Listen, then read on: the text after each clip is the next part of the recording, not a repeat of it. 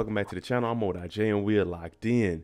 This week's episode of P-Valley, in my personal opinion, has been the best written episode we got all season, and a lot of people agreed with me Sunday during our live stream. Today we're going to actually be talking about how Lil Murda dropped a little and became big murder when he took out Pico, and we're going to be doing this with tweets from Katori Hall, the creator of the show, so we can know exactly what went on that night. Now before we jump into this, if you like P-Valley content, live after show discussions, breakdowns like this, hit that subscribe button and turn on your notification bell so you get something every time I upload. Make sure you hit that like button and follow me on Instagram, MOEDOTJ. So let's jump into it. How did LaMarcus go from Little Murder to Big Murder? What pushed him over the line? So let's jump into it.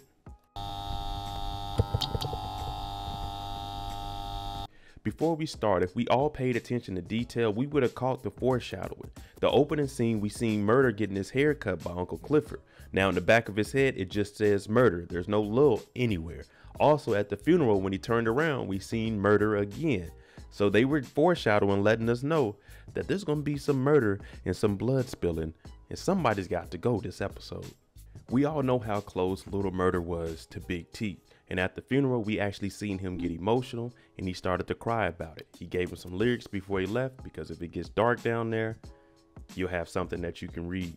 Now, this is the moment where Little Murda was thinking about what is his next move. And once he gets outside, that's when we actually start to see Little Murda transform.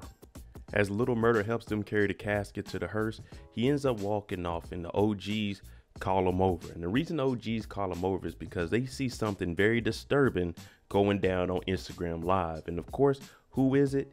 Pico. You remember he changed from HVH and went over to CFC, and now he's claiming a body that he didn't do.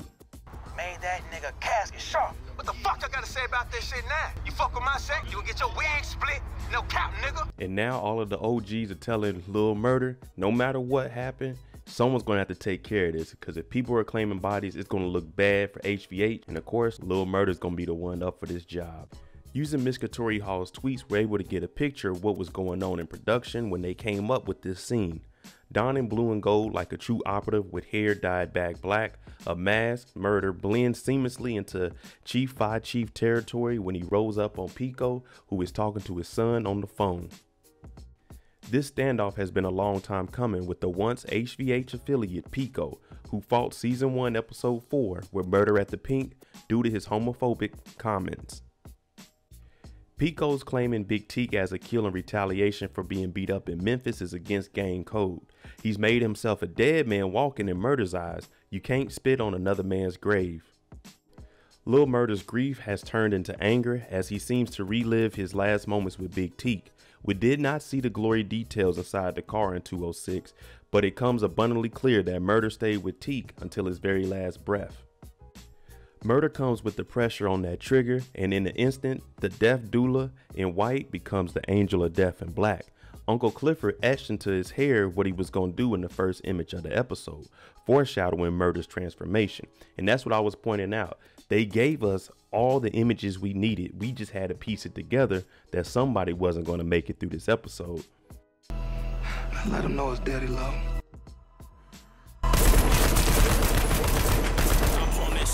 A mass murder runs from the crime scene as 21 Savage Red Ops plays.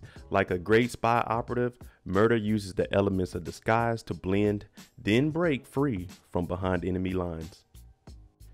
Helen of Troy was the face that launched 1,000 ships. Big Teak might be the face that launches 1,000 Dracos, as this deeply personal slight lights a match to an already brewing war between Hurt Village hustlers and Chief 5 Chiefs. I guess the CFC don't give a fuck about no CDC. Man, somebody pop Pico. What? Hey. I'm not gonna lie, I didn't expect this change of events to happen in the show, but I'm glad we got to see Lil Murda live up to his name and become Big Murda. Now the only thing is, HVH and CFC, this war could start to get a little bit bigger than what it already is, especially with Little Murda back on tour and Maine is out of prison. He's with Mercedes and she's back at the Pink. So these two could run into each other very easily. But this is what we've been looking for with the Little Murda character. And I'm glad that we actually seen him earn that name. All right, first thing I want to know is, do you guys really think Lil Murda is about that life, or he just did this because, hey, he had a lot of feelings for Big Teak? Let me know what you think about that. And also, is this going to be bad business with Maine being out of prison? He's with Mercedes. She's at the Pink. Keyshawn is at the Pink. Lil Murda's probably going to perform at the Pink. Yeah, that means this war might be a little bit deeper than we thought. Let me know what you think. I'm Mo.J. If you like this kind of content, hit that like button, hit that subscribe button. Thanks for watching. I'm out. Jimmy on the beat, boy.